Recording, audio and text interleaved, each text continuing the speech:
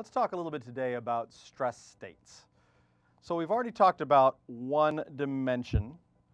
One dimension limits the force combinations that we can possibly have. For example, if I apply a force pair, and our stress is in terms of a force pair in one dimension, I pretty much have tension or compression, and again what we called axial stress.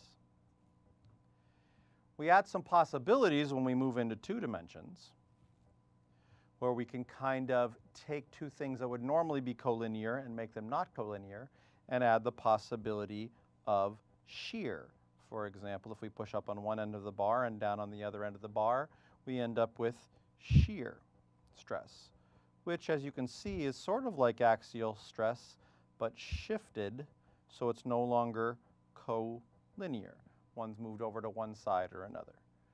Okay, we also added in two dimensions this idea of bending moment, where we can apply moment in two different locations, or moment can also be considered as being the application of a series of one or more of these non-collinear forces to create internal stresses inside the different beam. Well, we can also think about, and we'll need to think about, shear states in three dimensions. States in three dimensions get much more complex, or at least they add some additional complexity here. If I can think about something and I take the moments as we had over here, but instead of applying them in the same plane, we shift them so they're applied in a different plane. For example, we introduce one moment around this end of the beam, but we introduce a different moment around that end of the beam instead of introducing it in the same plane. This leads to a condition known as torsion. Here, for example, this would be bending. We've already seen this in bending, but if I take and introduce a twist in this direction, you'll get something, a stress state known as torsion.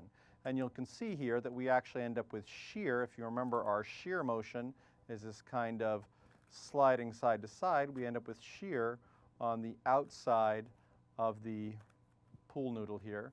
We end up shear on the outside of the material, but that same amount of shear goes through the entire material, except it has sort of a neutral status to shear through the middle of the pool noodle. So things get a little bit more complex when we move into three-dimensional space. However, if we think like calculus about an infinitely small piece of material, we can simplify enormously by considering the direction. For example, in 2D, when we think about shear, here, for example, is a teeny tiny piece that we've zoomed in on so that we're very close, and it's getting to be infinitely small, which is one of the key ideas in calculus. And we apply shear to it.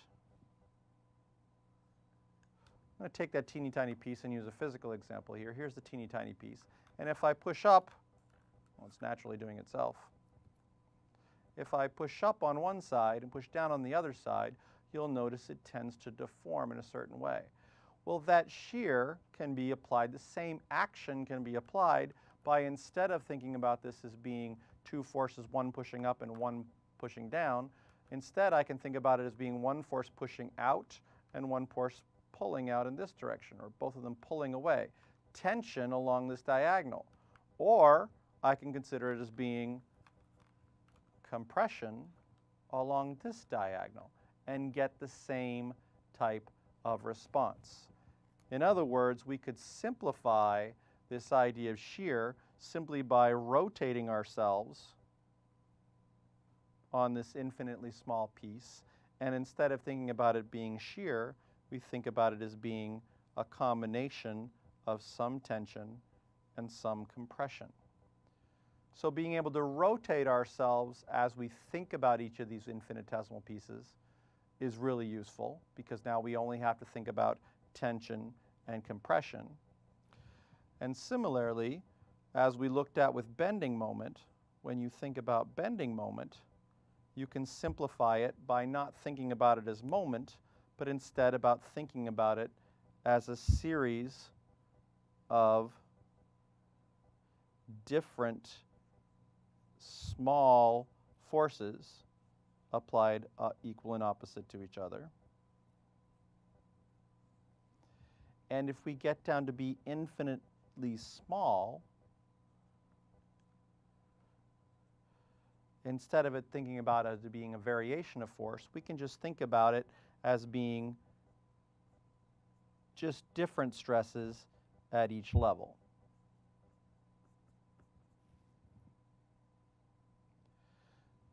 Notice this also applies to 3 dimensions.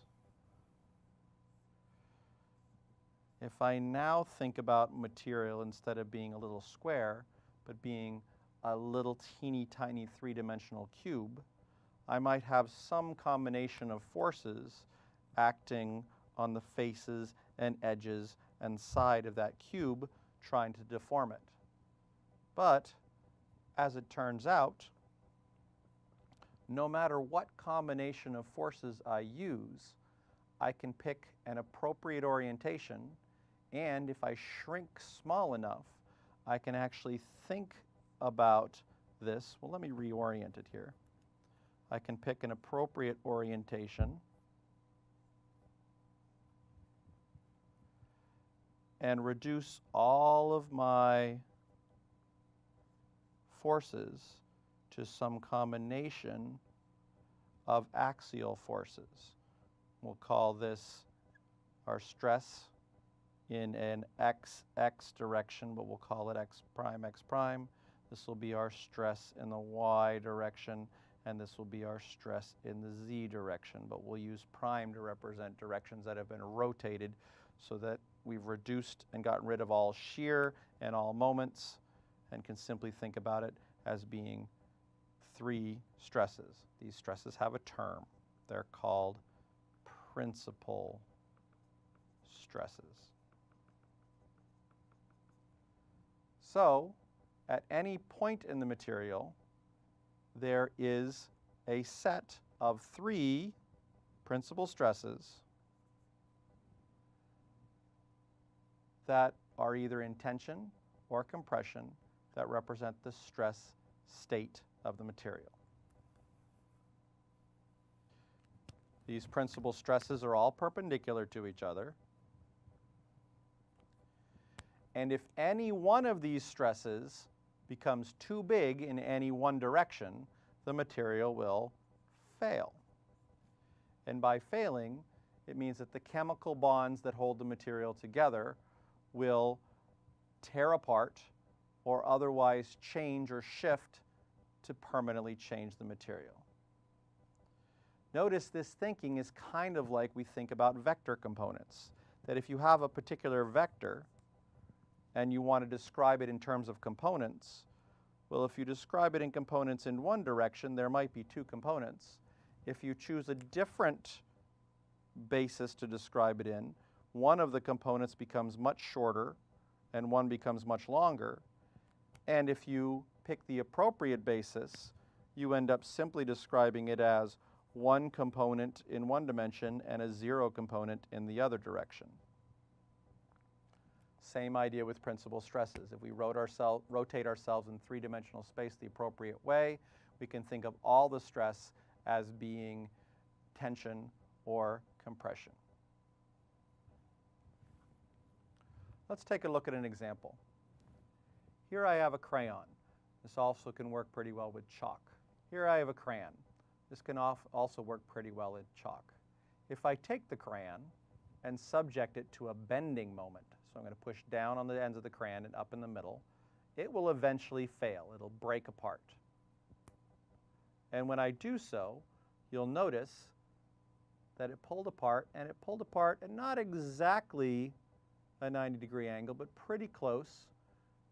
And then once the 90-degree angle had started breaking, then actually it had bent a little bit, and then it pulled apart at a 90-degree angle to what was bent. So there was initial sort of 90-degree angle here near the top, and then that bent a little bit more. If instead I take a crayon and twist it, Here I have the crayon, and I'm going to apply torsion to the crayon by twisting it and spinning it. If I do that, when I break the crayon, if I look carefully, you'll notice I do not get a nice 90-degree break. I get a bit of a spin to the crayon. You see there's sort of a point that's formed there. That angle that's there is actually a 45-degree angle, because what's happening, if you remember when I twisted this pool noodle, I created shear. Well, that shear was the same as tension along this line and compression along the other line. Well, the crayon in tension breaks along that 45-degree angle. So when I spin the crayon, it creates this new point that's at roughly a 45-degree angle. Not perfectly, because the material might not necessarily fail in all the same locations, but effectively you get a 45-degree angle. This demonstration also works particularly well with chalk. If you have a piece of sidewalk chalk and you attempt to twist it, you'll similarly get that point. So, knowing this relationship between axial force, we can study our material response by considering